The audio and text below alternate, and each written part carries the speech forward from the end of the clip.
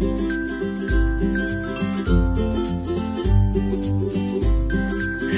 it's Mike with Utastic. I'm still here at GOTO Conf 2015, but I'm standing here right now with Dr. Sengupta, who gave a talk about how she helped with the Mars missions, the Curiosity mission with the parachute, and some very fascinating things. Thank you very much for taking the time to speak with me. So your talk, what was the gist of your talk? So the talk was to talk about how difficult it is to land on Mars, yes. And specifically how difficult it was to land the Curiosity rover on Mars, okay. And then talk about how we actually designed the entry, descent, and landing system, some of the details and the capabilities of the rover, Curiosity, in terms of the science that it's capable of doing, and some of the science results which have been collected over the past 2 years. So you were actually part of the team that helped. It sounds like, as you described in the talk, there was thousands of people involved. But your aspect was what part of the aspect of the landing were you involved in? So I was a member of the entry, descent, and landing engineering team. So that probably was around 20 to 50 people during the life cycle of the mission. Okay. And so my role in particular was the engineer for the parachute. So responsible for qualifying the supersonic parachute, and then also developing a test sequence which allowed us to assess what the environment was going to be like at the very end of the Sky Cream maneuver at the landing event. Yeah, so those very dramatic shots of the lander coming in and the fully opened parachute, that was part of your doing. Yes. So that's absolutely amazing. And when you were describing the amount of effort that goes into figuring out just how much a parachute. I mean, we look at a parachute, we think skydivers, they just pop a parachute and that's it. I mean, what was involved in parachute on Mars?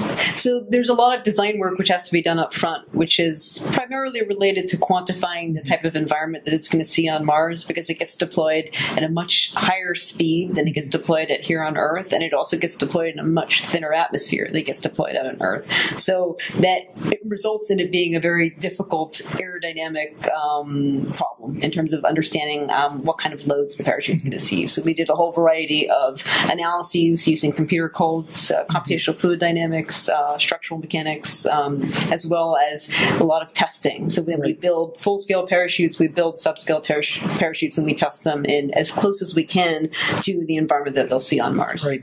And one of the many fascinating things you touched on is that you talked about doing the testing up front in the early planning stages, so that way when the system finally was released on Mars, it had to work one time, and that was it. Otherwise, boom. Yep. Yeah, so you showed all kinds of demonstrations of different types of analysis and testing, wind tunnels, showing the fluid. You said there was a kind of like what looked like water going around the parachute, but it was actually the air itself. I mean, all of these devices were being used to take hard maths and turn them into experiments that could be kind of reasoned about with even as a layman. I can look at that and be like, I can see how that air was coming out and it was causing the parachute to malform and things like that. But it also made me think about those old pictures of the early NASA scientists where they're giant chalkboards of calculations and formulas. Where's the like that visualization of it's so hard that it's hard even to formulate the question. Is that there's all kinds of mathematics that have to go out of your head and turn into computer simulations. I mean, where does that chalkboard go? Is there still that chalkboard of formulas somewhere, but maybe just in the computer? I mean, like how does that even work? So you can think of the chalkboard as a one-dimensional calculation or a single node calculation, and so all of the physics that go into the chalkboard calculations still go into our calculations, but now they get coupled to a highly resolved three-dimensional model of the parachute. So the same physics existed as existed back then, but now with the advent of computers and specifically supercomputer clusters, we can actually take the flow field surrounding a parachute, divide it up into millions and millions of tiny little cells, and actually do those computations at each cell to give us a much better resolution of what's going on in the flow field. Wow. So it actually facilitates these types of missions, and it actually reduces the cost to implement these missions because now we can run simulations instead of multiple test sequences and usually get away with just doing one test sequence. Yeah. And those of us who are doing app development, we think that we're doing test-driven developments when we write a little test harness. But you guys are building massive infrastructures to verify that this one thing this one event is going to happen. And it just, you probably heard several heads popping in the audience just thinking about it. Because we hear about it in the media, and it's on Twitter, and it's kind of an abstract thing.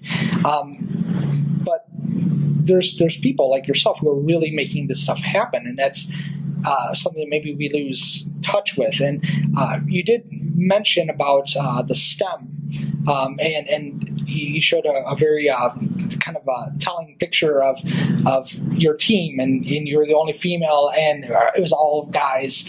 So you were also talking about being able to attract more diverse, women and people of different nationalities. Is that something that is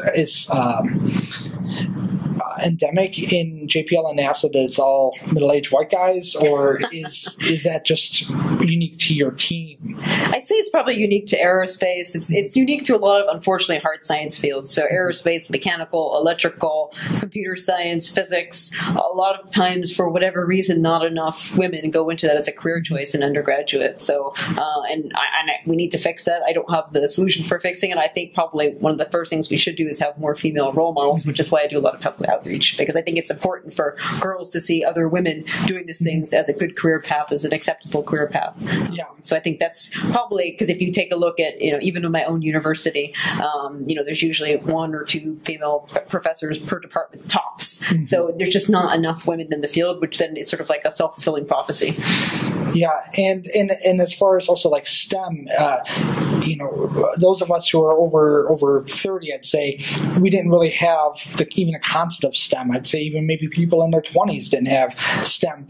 Is it been around long enough for this concept to have any impact on the hiring, or are you seeing any change from where you stand as a scientist working in an established team? Is there any change maybe in the interns or anything because of some of those efforts? Have you seen? I certainly haven't run any of the numbers myself, but we do have a lot of interns come in every summer, and usually you do get a pretty good ratio of about 50-50 males to females. And then I also teach at University of Southern California, and there I see around 30 to 40% females in the class. So I think it's getting better, and I think ironically the fact that space exploration and space travel is becoming cool, and being even nerdy or geeky is becoming cool. I think it makes it more acceptable.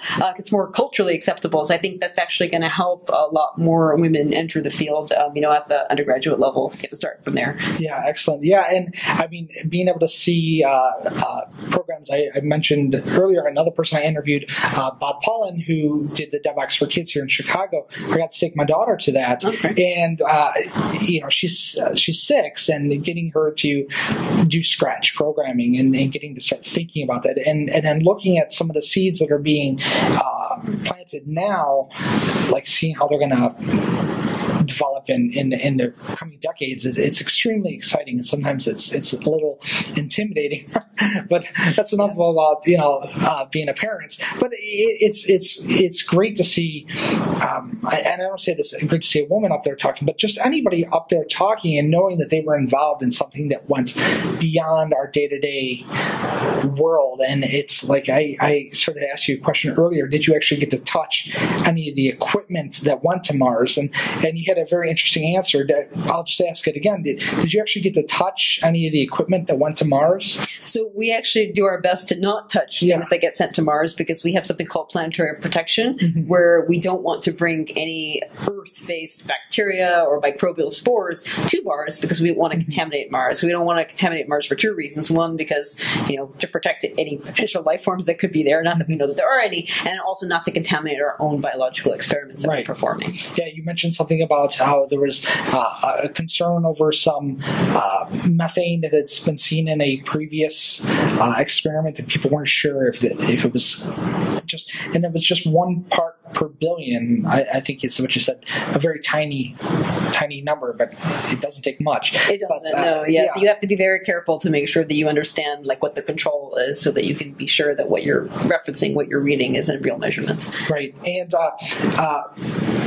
again, just knowing that I'm getting to talk to somebody who's just 1 degree away from sending things to Mars is kind of I'm a little phew.